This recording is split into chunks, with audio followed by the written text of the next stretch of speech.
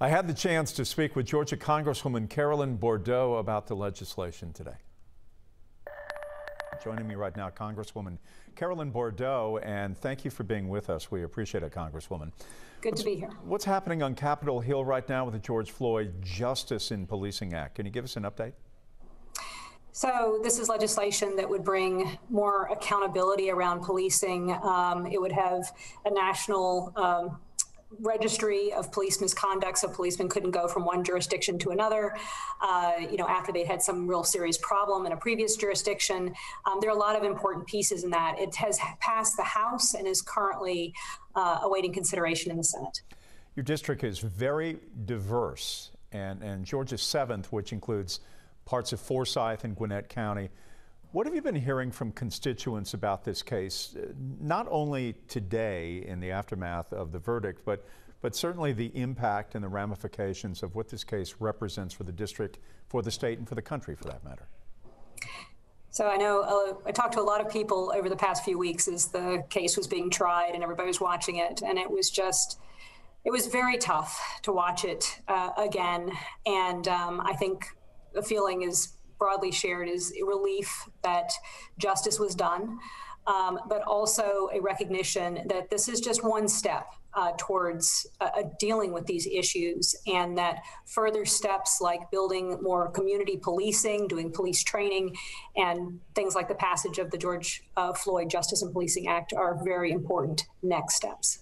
Do you have any other thoughts about policing, about community policing, aside from the big ticket issues of Congress and all of that? In your life experience, what's your view of minority communities in policing and what you believe are better steps toward making our communities, no matter where they may be, much better than they are today?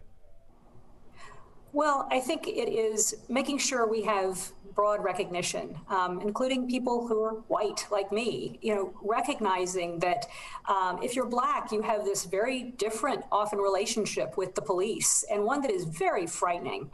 I don't know how many, Black friends, neighbors who I've talked to who have had some kind of really threatening encounter with the police. I had some friends who were, driving on the interstate, and they were pulled over, just middle-class family, and they were treated like drug dealers. Their car was searched from top to bottom. And I just think recognizing that that is a very common experience in the Black community, and then recognizing we need to reform our police. We need to rebuild that trust between the police and between the very diverse communities in the 7th District and Gwinnett and Forsyth. Yeah, those issues are very large. I graduated from college 40 years ago, and I work with a number of people, a number of Black men that are my age. I don't have any experiences with police, but they all do, and they all relay these stories of which I cannot understand, nor have I experienced, but at the same time, I want to be able to understand, I want to be able to listen. Do you think that that is a major center point that we could begin with, of listening to these experiences of which many of us do not have any?